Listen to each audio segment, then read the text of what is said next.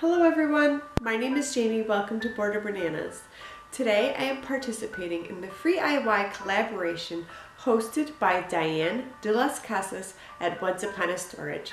For this collaboration, we were instructed to take an item that we have laying around the house or something that we have received completely free, not thrifted, and upcycle it into something that you love. For this free DIY project, I decided to give my old bar stool a makeover. When I first purchased this stool, it had an old country-style chair attached to the top that no longer suited my style. I decided that I wanted to give it that matte black, slightly distressed Pottery Barn look that I love to coordinate with my great-grandmother's hutch that I gave a makeover this past summer. If you are interested in seeing that video, I will link it down below. The supplies I gathered consisted of the foam that I had previously used on the bar stool, as well as a Target cloth napkin, a Christmas tree skirt that I picked up after Christmas a couple of years back for 10 cents to use for batting, and a vacuum storage bag to protect the fabric from stains.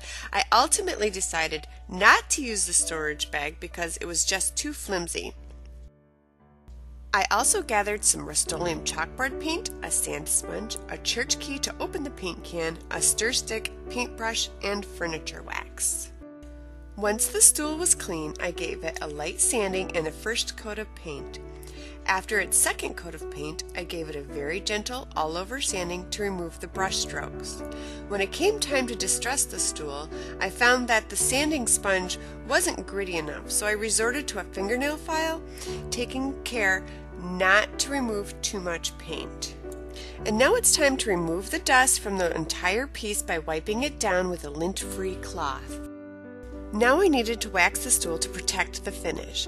I just wiped on a light layer with an old cleaning rag, waited for it to get hazy, and then buffed it.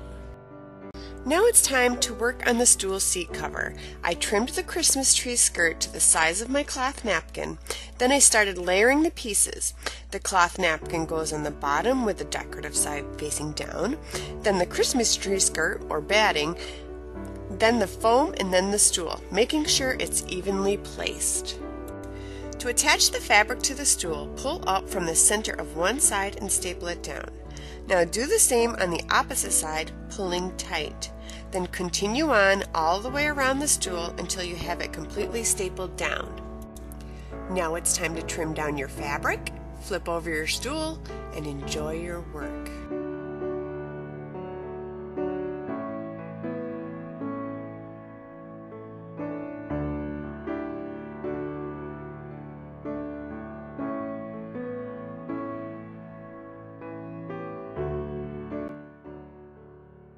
Thank you so much for watching, you guys. Don't forget to check out all the other participants of the collaboration down below in my description box.